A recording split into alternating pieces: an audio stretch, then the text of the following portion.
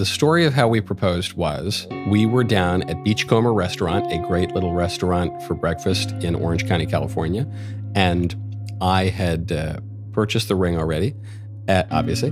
And, I had known Elisa since we were 10 or 11 years old. So what's amazing about it is you still get extremely nervous.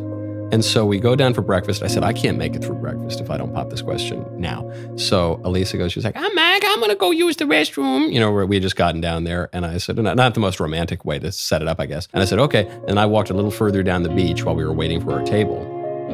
And Elisa only began to expect it when she saw how far down the beach I was, because I didn't want to be around a bunch of people and then just got down on one knee, popped the question, and it was lovely. It was really great. And then we had breakfast. Then, it was just it was a marvelous, that's all I have to say about that.